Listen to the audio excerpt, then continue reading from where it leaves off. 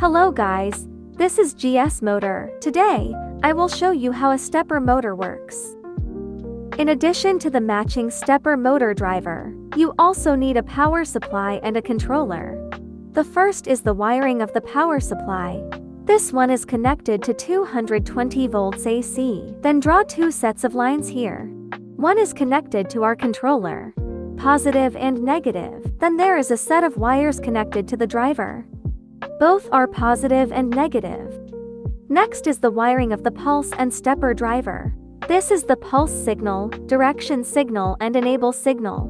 The last item is to connect the stepper motor and stepper driver. Connect the driver according to the motor drawing and wiring sequence.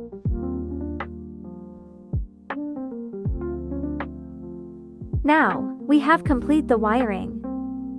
Let's power it on. Now, the stepper motor has started running. We can speed up, slow down, and reverse.